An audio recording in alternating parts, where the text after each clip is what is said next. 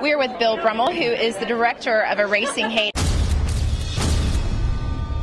Extreme violence is a great way to make a name for yourself in the skinhead subculture. There's so many layers to this movie, and what a great subject matter you had. How did this all come about?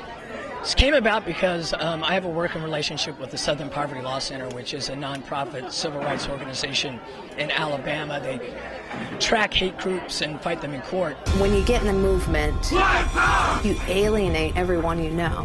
I'd see some of my brothers kick the crap out of their old ladies. We were both in there just kind of hanging on by a string. I've done a lot of films on people in the white power movement, Klan members and stuff, and most of them can't carry a film. Most of them, are pretty much unable to express themselves. So this was a real find. He's such an interesting character and articulate, and he was just so sincere about wanting to change his life. The president of the club called me up and said I had to make a choice between either my family or them. Well, I know he received a lot of threats whenever he got out of the movement, and still is receiving threats. Is that why he's not here tonight? He left Nashville because of threats.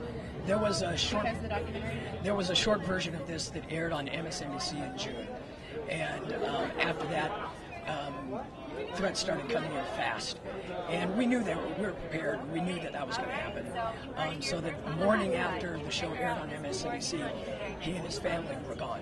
Did you get a scar on your face and head? I was a little intimidated by both of them. The coming off is frequently more painful than the going on. As Brian says in the film, the only way really out is prison or the grave. So that's what he wanted to do. He wanted to keep these young kids from getting in.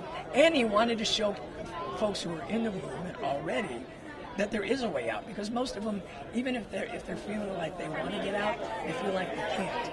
Because of the threats that will happen, because of the peer pressure. And so many of these kids who are in the movement, they join because they don't feel like they have a family, a bad family life. They might be out living on the streets.